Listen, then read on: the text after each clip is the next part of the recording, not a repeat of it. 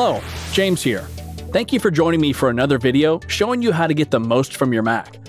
In this video, we'll be talking about the MacBook Pro Touch Bar, and specifically about what to do when it's not working on your Mac.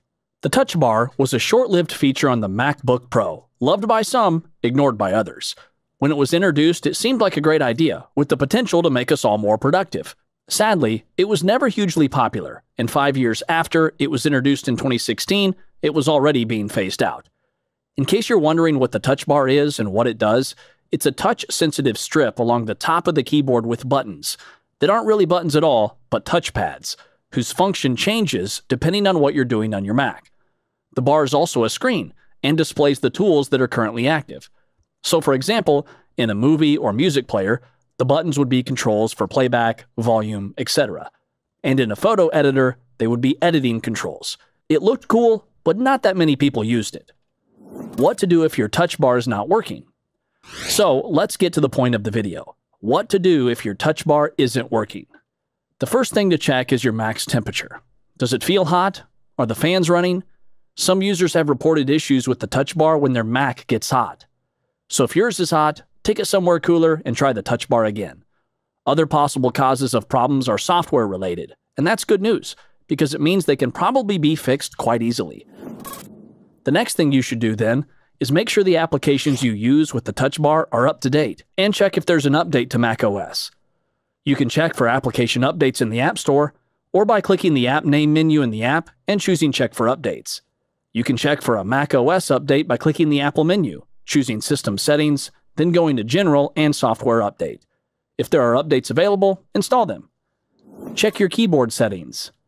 Okay, now we're up to date. The next step is to make sure your keyboard settings are set properly. Go to System Settings again and choose Keyboard. Look at the Touch Bar section.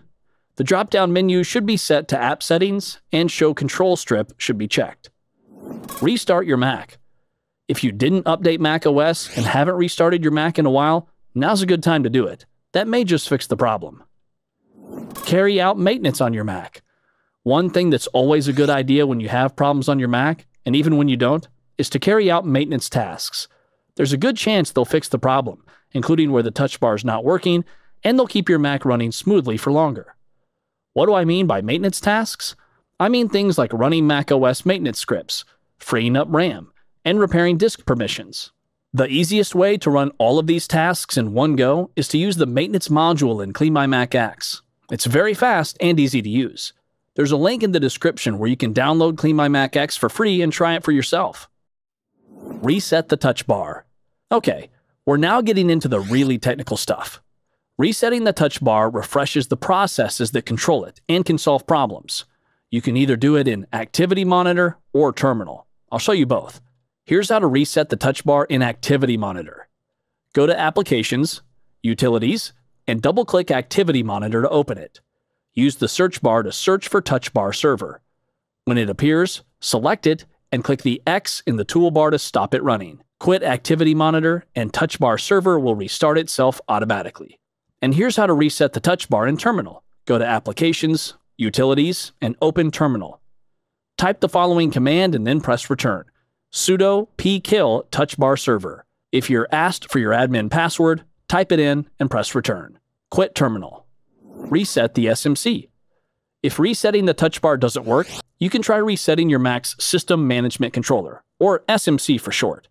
It controls the power distribution to different parts of the Mac, including the Touch Bar. If you have an Apple Silicon Mac, you can skip this step because the SMC resets every time you boot your Mac. If you have an Intel Mac, the process is different depending on whether it has a T2 security chip or not, and whether it's a desktop or a laptop. You can find instructions for your Mac on Apple's website. The link is in the description. Reset NVRAM.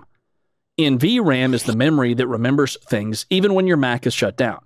It's powered by a separate battery and helps your Mac boot up more quickly and return to the state it was in before you shut it down.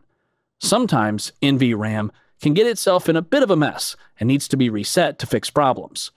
So it's worth trying as a way of fixing Touch Bar problems if nothing else works. Just like resetting the SMC, the process is different for different Macs, so we've put a link to Apple's website in the description so you can see how to do it for your Mac. And that's it. That's what to do if the Touch Bar is not working on your Mac. I hope one of the tips here worked and that your Mac's touch bar is now working properly. Thanks for reading. Don't forget to hit subscribe and join us for the next video.